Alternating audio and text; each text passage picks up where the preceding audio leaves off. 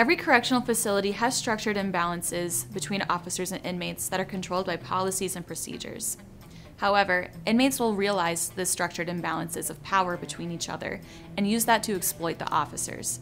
Today, we're going to talk about those sneaky manipulation tactics that inmates can use on the staff and how to prevent that before it even takes root.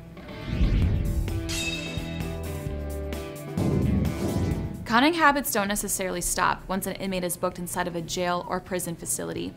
They're pros at this, so they're still going to use those same tactics on the inside of a facility as they did on the outside. They begin by gathering information on the officers to determine their weakest link, narrow down on their most vulnerable target, and then pounce on their prey. To prevent manipulation from even taking its root, it's important to fully understand who you are deep down.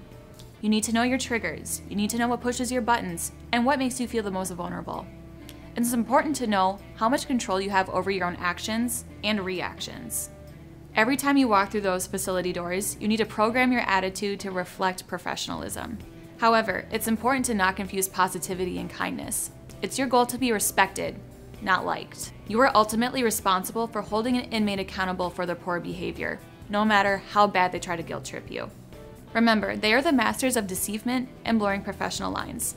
For example, there are inmates that will lie about liking certain sports teams or hobbies that you're interested in to build a small connection.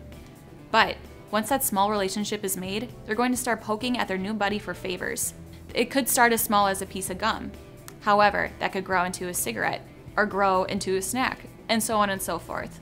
So that's why it's best to never let that door open in the first place.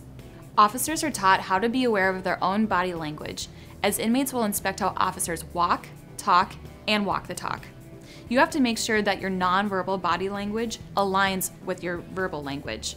Inmates study how body language, such as nodding your head or avoiding eye contact, aligns with the verbal communication being sent by the officer. The tone and word selection need to align with the nonverbal actions. Inmates look for miscommunications between officers all the time, so it's important that you have consistency across the entire board. For example, if one officer were to say no to an inmate, then it's a universal no from every single other officer. Having consistency shows that the inmates what they can expect from one officer, they can expect from the entire facility. The best way to avoid the slippery slope of manipulation is to make sure that those boundary lines are never even close to being crossed. It's crucial for officers to remember that their relationship with inmates may be power imbalanced, but it's their job to maintain that power. If you have any questions that we could further answer on whether or not our products would be a good match for your facility, please reach out to us at support@guardianrfid.com. And remember to get your team home safe.